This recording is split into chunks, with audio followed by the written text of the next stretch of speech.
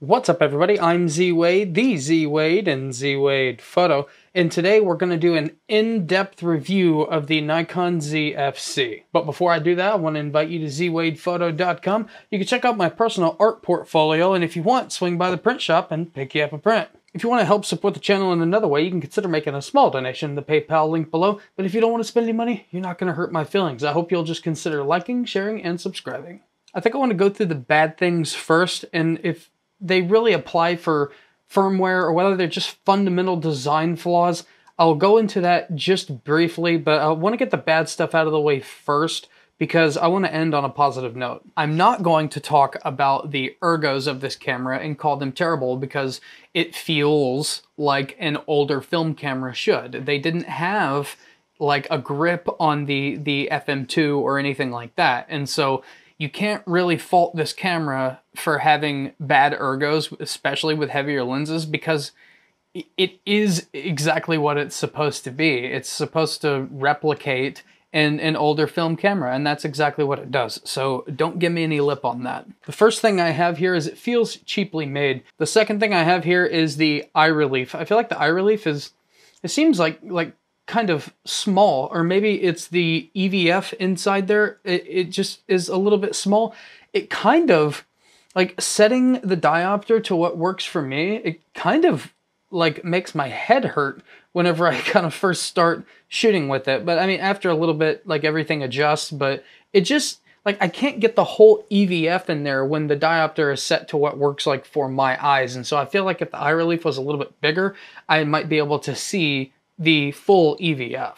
The next thing I have is the focus points are kind of hard to move around because you don't have the little thumb dial thing, the little thumb joystick, that's the word I'm looking for, that you have on the Z6 and Z7 and 6.2 and 7.2. That is not necessarily a horrible thing in a less expensive body, but I do really miss that. However, I do counter that with, you know, pretty much just leaving this camera in auto area. It seems to do a really good job of finding something that I may not necessarily want to shoot, but something that is worth shooting. It doesn't do a lot of the stupid stuff where it's just trying to find anything else except something relevant that I actually find to be a problem in the Z6 II sometimes. And so the auto area AF, I think the ZFC is a little bit better than the Z6 II.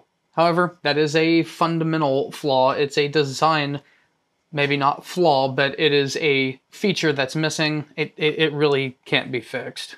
The next thing I have listed here is the battery, that's obviously not the ZFC, but it takes a different battery than my other cameras, and so the battery that comes with it could really use an update. I believe I shot about 150 shots and I lost a third of the battery power. And so if you do the math on that, I haven't run this battery completely dead, but that's like 450 shots, and that's not particularly great.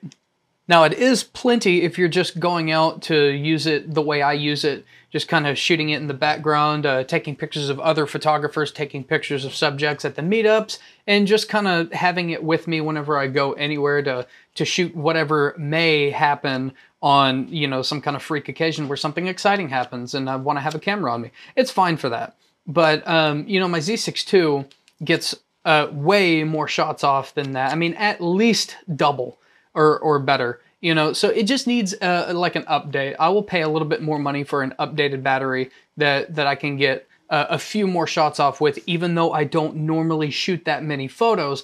I like the assurance of, you know, having a battery that has pretty good life to it in case I accidentally leave it on for a while. The final bad thing that I have found out so far, obviously one of the main reasons why I wanted a ZFC was for use in the studio. I'm looking at myself right now and I can see that it's focusing on my eye. And that's just a little bit better for me than SnapBridge. But whenever you swing the screen out at a certain point, the screen itself, the information that it shows you, it changes. And one of the things it gets rid of is the mic level. And that's really kind of inconvenient, isn't it? And so I don't know, like if I'm making a video and my lav mic dies, I won't know until I'm done and it's in Premiere Pro and I'm like working on editing the video. And that is a big problem that I feel like can be fixed in firmware. And so that's like the only thing on here that is like a firmware fix. And I just update it, Nikon. That's really annoying. Like, why is that even a thing? This is a vlogging style flip out screen and you can't see whether the mic is, you can't see what the mic level is. That's silly. That is a silly mistake. That should not have left the factory like that. Now let's move on to the good things, because the good things are really, really good.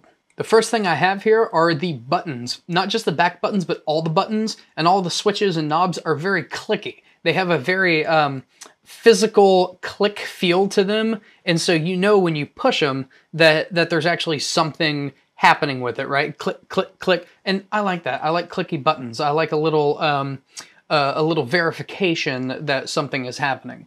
The next thing I have on the good side is I really like the addition of the third step mark on the shutter dial. So most of the time, whenever I'm taking this out, I am shooting it as fun and I like to use the actual shutter dial. But whenever I'm using it behind the scenes, it's really cool to be able to set it to that third step. And what that does is it actually allows you to just click it over to that, and then you can operate your shutter with your thumb on the back like I'm used to. So that's like much faster. And so if I'm shooting in a faster pace, like doing the behind the scenes things, then it's really nice to be able to operate the ZFC as fast as I operate the Z6 II. The next thing I have here is for this particular camera, a $1,000 camera, the low light focusing is like too good. I was not expecting it to be as good as the Z6 II. It's every bit as good. I haven't tested side by side, but it might be a little bit better even. In really dark scenes, this thing can grab focus, and it's just too good for this price range. And so, like, I mean, that had to be in this video. I don't shoot low light all the time, but it is really nice to know that this little cheapo $1,000, well, cheapo compared to everything else, camera, it can handle really low light focus. Very, very impressive. Good job, Nikon. In video, I'm watching myself right now. The eye tracking is, I think, better than the Z6 II. It has not lost my eye once. In fact, I'm doing this and it's not falling off. It's like it's staying on my eye. I wonder if I go like this, now it's on my finger, boom, on my eye instantaneously. So as far as making videos go, it is like spot on the eye tracking. Next thing I have is the EVF resolution is really good. I didn't really pay attention to whether or not it was significantly lower than the Z6 II and Z7 II. I wasn't expecting it to be as good. I don't know what the dots are, but it's really good. It's crisp, it's clear, it's clean.